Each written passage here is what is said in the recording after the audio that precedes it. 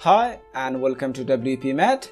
Here in this video, I'm going to give you step-by-step instruction on how you can get ElementsKit Pro version in your dashboard. First of all, we have to begin with installing the Lite version of ElementsKit. To do this, go to your dashboard, after that plugins, then add new. Now in the search box, search ElementsKit. There you will find the ElementsKit by WPMat.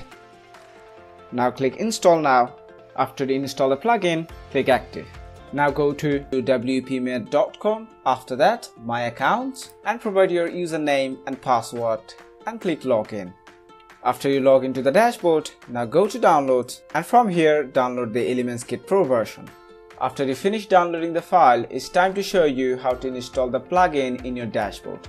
From your dashboard, go to plugins. In the top of your page, you'll find add new. Click there, then click upload plugin.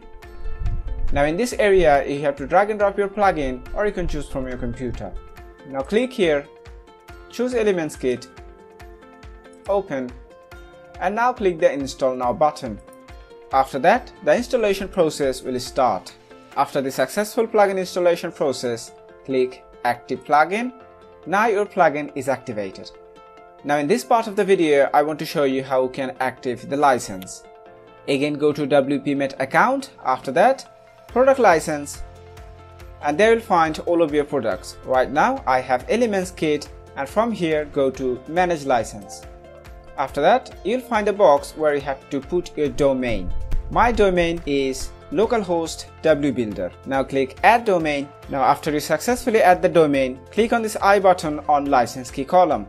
Copy the key. After that, go to your WordPress dashboard. Now click ElementsKit and go to license. Paste your license here, then click active. After that, your license will be activated. Now again, go to ElementsKit, then modules, and there you can see you can work with the Pro version. Now go to Elements, you scroll all the way down, and there you'll also find the Pro version of the ElementsKit is working. Thank you for watching this video.